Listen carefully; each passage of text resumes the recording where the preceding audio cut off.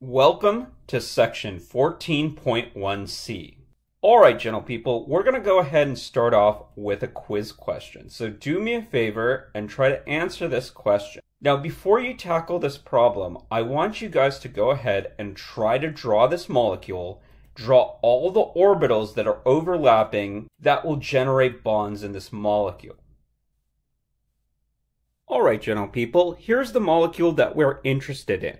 So the first thing we want to do is we want to go ahead and write the hybridization of each atom. For hydrogen, it is not hybridized, and it is just going to use its s orbital. And that's going to be true for both of the hydrogens here. Now, our carbon is steric number 2.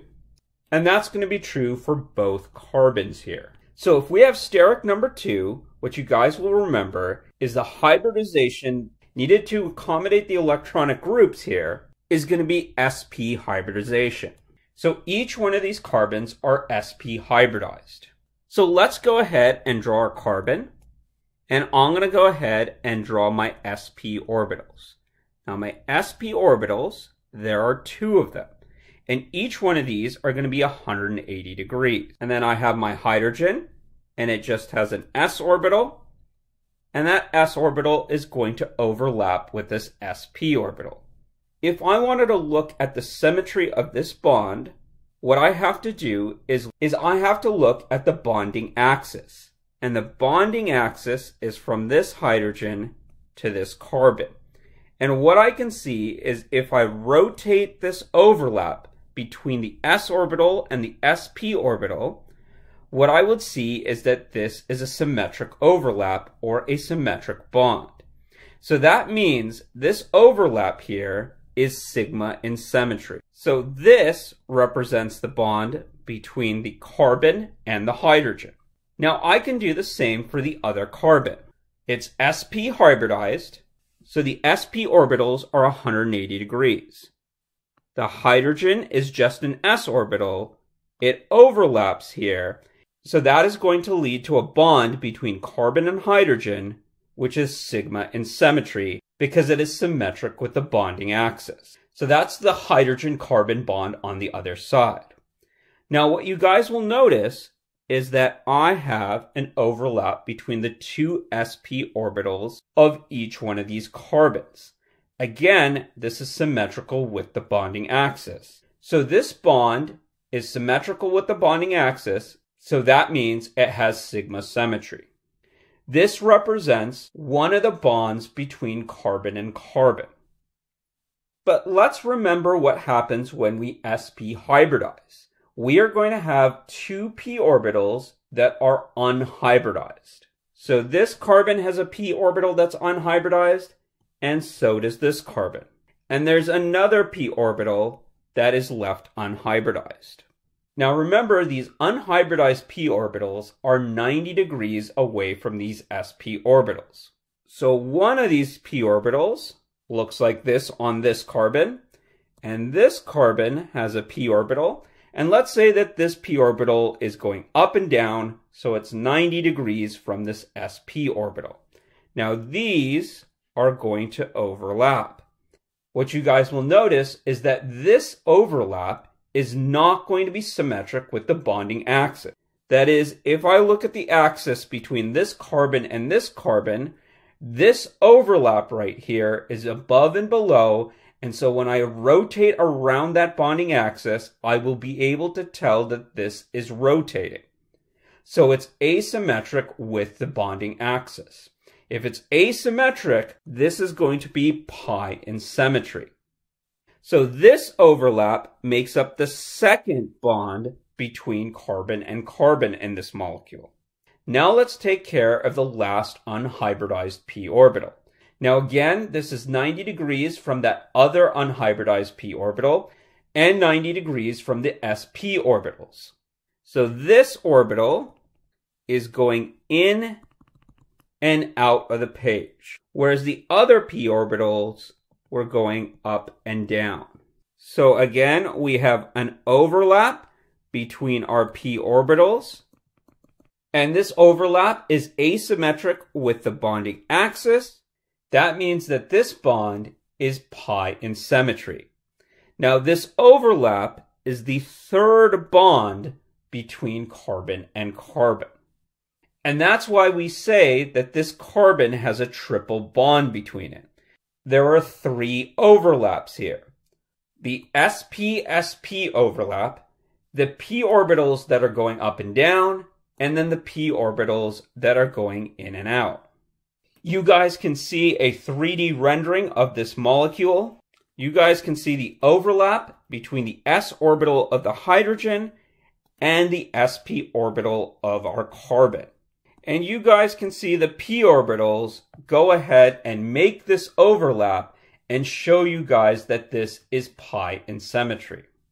So if you guys count everything up, there should be 3 sigma bonds and 2 pi bonds in this molecule.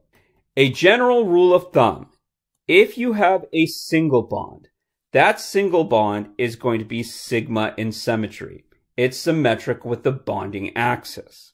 If you have a double bond, one of these bonds is going to be sigma in symmetry, and the other bond is going to be pi in symmetry, where it's asymmetric with the bonding axis. If you have a triple bond, it is made out of one overlap that is sigma in symmetry, a bond that is going to be pi in symmetry, and the last overlap, or the last bond, is also going to be pi in symmetry.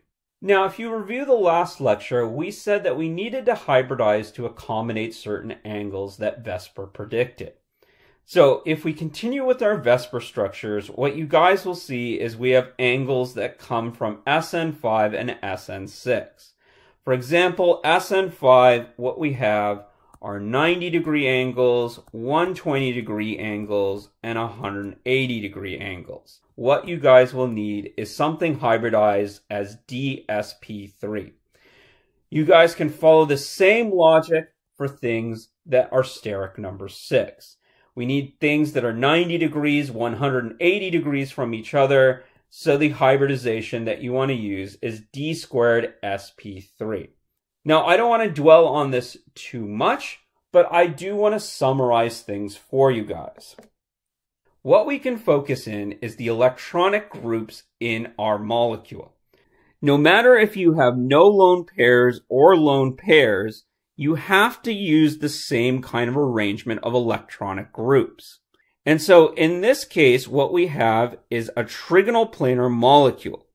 Now, a trigonal planar molecule has angles of 120, so you would hybridize as sp2.